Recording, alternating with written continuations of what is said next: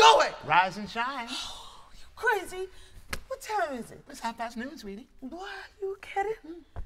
Oh, God. Oh, I feel like hell. You look pretty bad, too. Thanks. What we got to drink? Coffee. Oh. But since you asked so nicely, I'll put some brandy in it for you. Aspirin. Oh, we're out again. Where were we last night, anyway? Well, you don't remember. Well, if I remembered, I wouldn't be... Oh. I thought it might come back to you. Did I? You did. And did they? They did. Fired me? Yeah, like you stole something. But they'll take me back, though, won't they? Look, if I go down there, I talk nice to Bobby, he'll understand. I didn't throw anything, did I? Drink your coffee before you get yourself all worked up.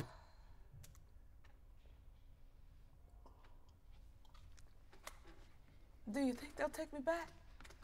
Really, I mean? Truth or solace? Truth. Not a chance. Oh, God, what the hell am I going to do now? We'll work it out. What? I mean, they done killed half the nightlife in Harlem, and no one's going to hire me downtown after what I said to Nick. Well, you can always come to Paris with me. Yeah, sure I can. Now, I'm serious. I know you are, but you being serious doesn't pay the rent. Which brings us to my last little piece of good news. I can hardly wait. I went to your place. This morning? I figured Nick's a Catholic. He should be in church on Sunday morning. With his wife. So that would be a good opportunity for me to go to your place and get your stuff with the minimum of confusion.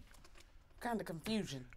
I don't think the details are particularly important, except to say that the doorman let me go up for a fast 5 minutes to get what I convinced him were irreplaceable and exotic medicines, which you had to have or die an immediate and agonizing death, which would be on his conscience forever, especially if you expired on the Sabbath. I got what I could. This is it? I only have 5 minutes, sweetie. He told me I could stay there as long as I want. Think of it as your place. That's what he told me. Well, think of it as your old place, and welcome to your new one. Well, I can't stay here. What? You know what happened the last time we tried that? We stopped speaking to each other for a month. Okay.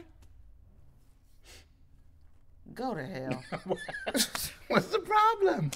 It'd be just like old times, tripping over your stuff on the way to the toilet. Worrying about you wearing all my good clothes. You're over here half the time anyway. What difference does it make? God. Listen, even in your current sorry state, you are better off than half the Negroes in Harlem. You got a place to stay. I'm not going to let you starve to death. We'll figure it out. I should be figuring things out for myself. Man, shoulda, coulda, woulda. My head hurts too bad to argue. Have I ever let you down? You know you haven't. I'm asking you, have I ever let you down? No, you have never let me down. Do you think I'm about to start now? No, I do not think you're about to start now. Then pull yourself together. Stop worrying. Stop. Look, Big Daddy is gonna keep everything fine and mellow. Just like always. I'm so broke. Oh, everybody. Just like always. Okay. I love you.